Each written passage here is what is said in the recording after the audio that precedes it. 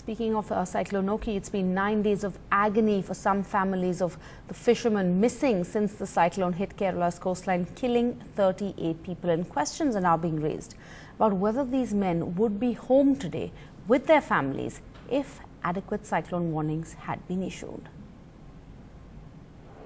25-year-old Shimmi Freddy is worried. In the last 9 days since Cyclone Ockhi struck, she has heard nothing about her husband, a fisherman. Local churches have turned refuge centers in several coastal districts of Kerala, with people like Shimmi, her 2 children and hundreds of others camping there, hoping to hear something about their missing husbands or relatives, the only earning members of their families. എൻ്റെ ചേട്ടൻ കഴിഞ്ഞ മാസം 30-ാം തീയതി അതിരാവിലെ വേഴാഴ്ച അതിരാവിലെ 3 മണിക്ക് പണിക്ക് പോയി. ഇത് ഇന്ന് 9 ദിവസമായി. എൻ്റെ ചേട്ടൻ ഇതുവരെയും കരയ്ക്ക് വന്നിട്ടില്ല. എന്തരായെന്നോ എന്തൊരു പറ്റിയെന്ന് ഇതുവരെ എനിക്ക് ഫുള്ളായിട്ടുള്ള ഒരു വിവരം കിട്ടിയിട്ടേയില്ല. ഞാൻ എൻ്റെ മക്കളും ഇവിടെ ഇരിക്കുന്നു.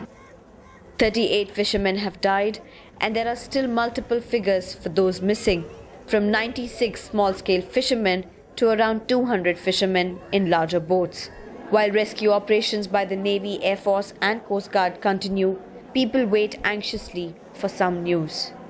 We can't let the government evade the responsibility for having failed to take the necessary preventive measures to issue the warnings that apparently were issued next door in the state of Tamil Nadu and certainly were issued the next day in Lakshadweep, where no casualties, no fatalities have occurred.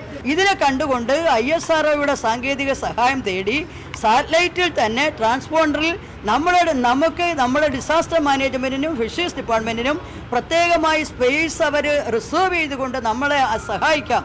In 2017, it is imperative for states, especially coastal states, to focus on strengthening their disaster mitigation systems, especially for disasters like cyclone and the impact that they leave. And these tears and mournings are only a testimony to that. With camera person SP Babu, Sneha Koshi for NDTV.